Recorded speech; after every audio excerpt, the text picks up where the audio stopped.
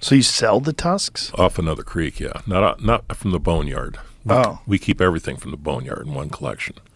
But we have a bunch of different mining operations going. And when you do have them, what do? You put it up for auction or something? You put it at Christie's, or what do you do? No, we're selling them. Told this guy, go ahead and sell them if you want. Wow. He's got a real upscale jewelry store in Jacksonville. So if someone wants to buy a mammoth tusk, how much does one of those cost? That pair he's selling right there is like $250,000, $225,000, something like that. Wow. Yeah. I know a rich guy who bought a saber-toothed tiger head. Bought a real saber-toothed tiger skull. Yeah. Probably bought it from your guy. Stole it from you. Son of a bitch.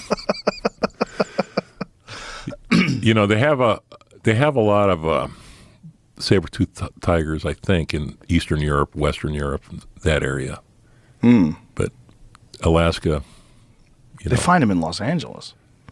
It's the La Brea tar pits. Yeah, which is bizarre.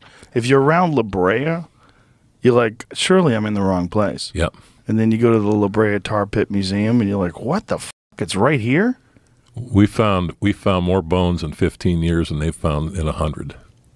Whoa. And I've been there, and they have a lot of dire wolves in that display. Yeah. But, you know, dire wolves never lived up in Alaska. That's what's crazy, is that your 1 5-acre plot has changed where they thought dire wolves lived. Not just them, but, I mean, the fact that they're finding we find badger skulls. Some of the experts say, well, badgers didn't live here back in the Ice Age. But one of my most significant finds ever is a blue feather. A blue feather. I have it on my site someplace. That was buried deep inside the hollow end of a 10-foot mammoth tusk that was under 65 feet of overburden in the gravels.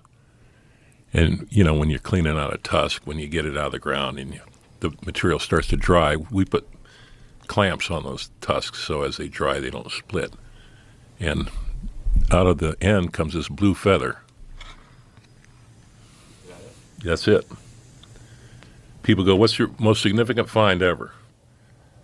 I go, that blue feather. Is that a peacock? I don't know what the that is. People go, why don't you carbon date it?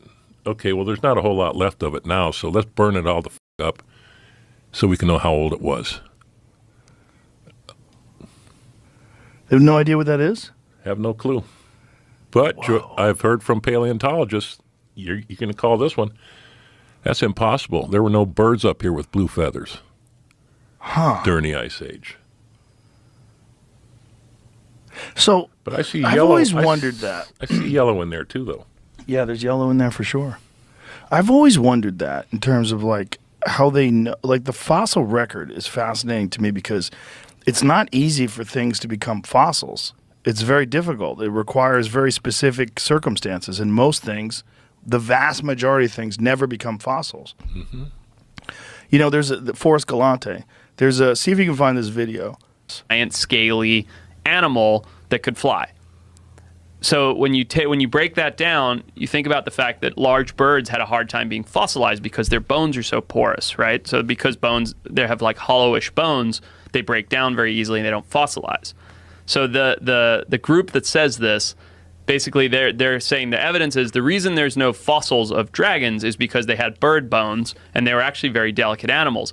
But a handful of these a small population of these giant flying lizards existed and basically encompassed all these different countries where they all depicted fighting dragons in their own way, and they were all killed off by, you know, knights or whatever it is, and then didn't fossilize.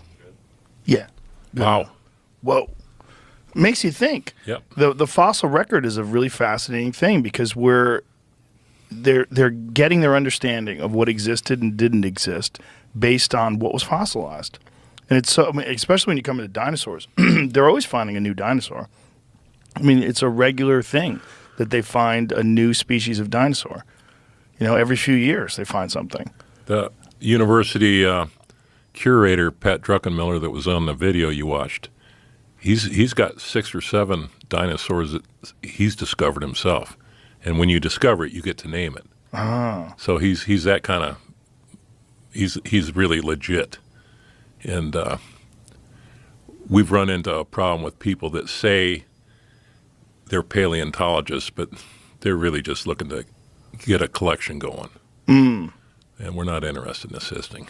I would imagine that's a big thing with people. And the other thing is the AMNH has poisoned the well for me when it comes to sending anything outside the state of Alaska. And the way it works in America, you talked about in this documentary, that in some countries, like in Canada, if someone finds something, it becomes property of the country. Right, crown property. But in America, it's yours. If you own the land, it's yours. But if you find that what I'm finding on the state mine or state landing claim or mining claims or federal claims, they own it. They're the landowner. They don't always take possession of it, but if they want to, they'll come in and stop you from mining. I can't imagine why someone hasn't reached out to you, why there isn't like... They have. You know what I told them? I'll only tell this story to Joe Rogan. I've been leaning on this crutch now for 3 years. You it all up a little bit when you invited me on your show. I had to have you on. I'm so fascinated by your page. And it's the story itself is even more crazy than I thought it was. I just thought, I didn't realize the scope of the collection. Oh, it's huge. Well, it's going to get a lot bigger, but we will not allow any of our fossils outside the state of Alaska. That's why we built that 5,000 square foot facility this fall. And You might have to build another one. yeah, it's already in the works.